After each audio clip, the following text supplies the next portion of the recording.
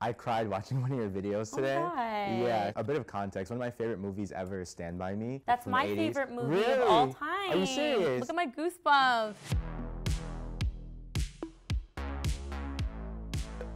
I am not the biggest fan of icebreakers. Okay. If you could give me your elevator pitch of who you are so we can get to know each other a little bit better so this convo goes even better than I already think it's going to. My name is Khalil Green. I go by the Gen Z historian on social media. I make content about American history, culture, and politics. My mission is to add context to social issues because there's so many problems that we see in the United States. I've worked with many brands and I'm also on a TV show on Nickelodeon called Nick News. So my elevator pitch is I'm Robyn DelMonte, also known as GirlBossTown. My content speaks about trend forecasting, PR moves, and all things creative when it comes to marketing, brands, and celebrities. I essentially couldn't get a job in marketing or creative, so I created a digital resume to show brands that not only are people already invested in our relationship before it even begins, but to show the power of sharing your ideas online. Why did you decide that it was better to talk and ideate about brand strategy on TikTok instead of, say, going to a brand or a company directly and working there? I had quit my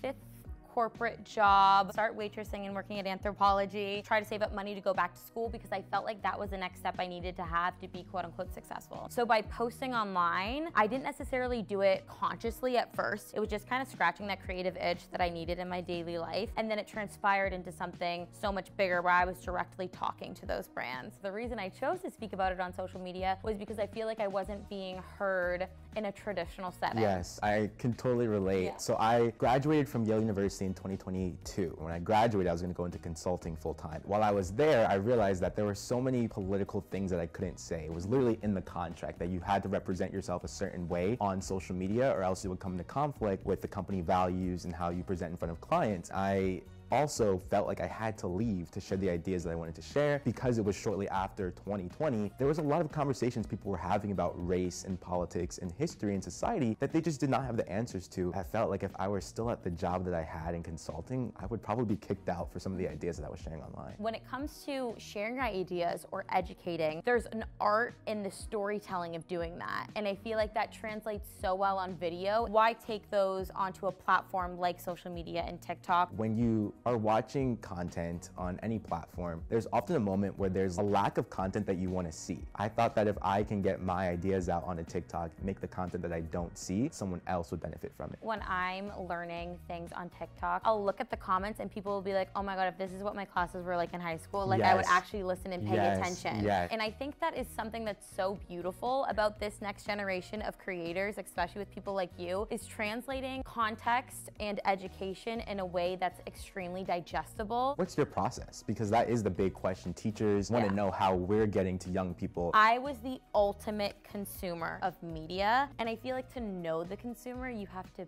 be the consumer. A lot of what I do is very off the cuff, and I feel like that's why my audience likes it and what resonates with them. I never actually make videos that are off the cuff. I spend at least probably 3 to 4 hours researching before I write the script, before I film the video. But at the same time, I think that there's a way to be authentic even when there's so much pre-planning. I've been on far-right TikTok just in the circles because they hate my content, especially around very relevant topics like transphobia and racism. These are things that very much put you in a place where you're at risk of having so much hate. So for me, that pre-planning is so necessary. What is one piece of advice that you've received about dealing with hate, backlash, people coming for your character, people coming for your views? Identify what is valid criticism, what are opposing views, and then identify what is hate. If you kind of bucket them all together, then you're really missing out on ways that you can improve your content and also misrepresenting some fans. Because there have been times where I've done a lot of hate from a video, and because I was in this mindset that like all of the commentary that I was getting that wasn't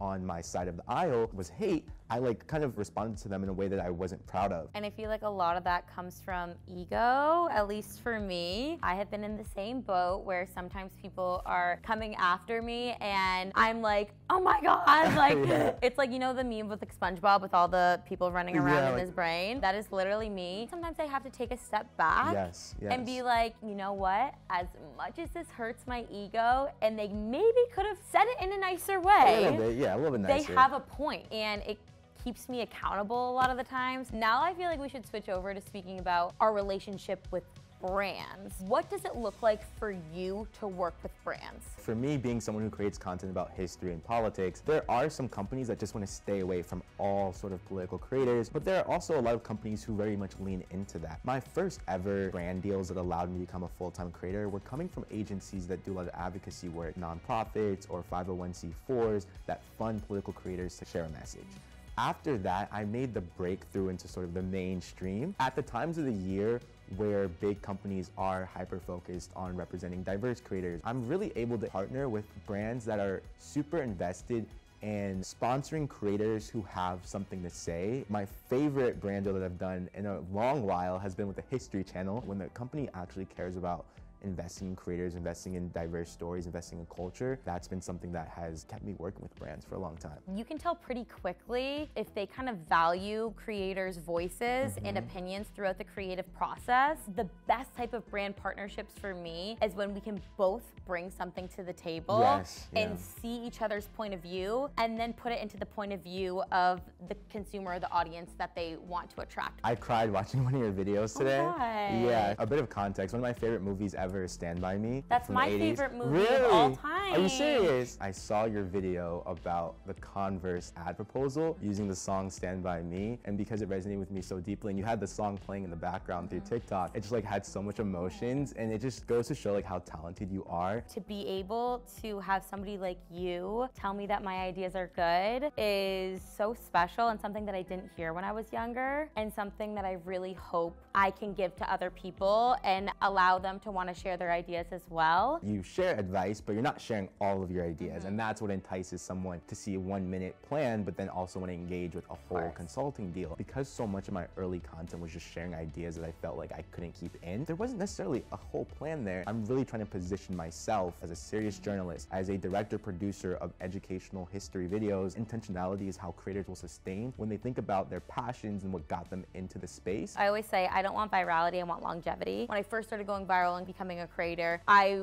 wasn't like super intentional. This is something I struggled with for a little bit, and I wonder if you feel the same way and if you have any advice. When your creativity becomes your career, how do you manage both? Because when there's pressure on something that used to just be your creativity and your ideas, has that ever affected you and how you create organically and how you work with brands? I know that working with a brand will be like pulling teeth, and that they're so misaligned with my own mission and that they're just generally hard to work with, then I'll say no to a deal. It's an aspect of privilege, it's an aspect of being in the game for a little bit and having a lot of deals to choose from, which I'm very grateful for. But at the same time, I think it has to be a collaboration. It's a little bit like dating. If that like initial call with the brand shows that they don't internalize these sort of things that creators have been screaming for literally years now, that we need to be co-collaborators, that you need to work with us, that you need to be aligned with us, and that you need to allow our own ideas to influence the campaign, then I don't think it's a match. And that's something that I'll say no to. Brands have been doing this for X amount of years, but there's still such a disconnect. However,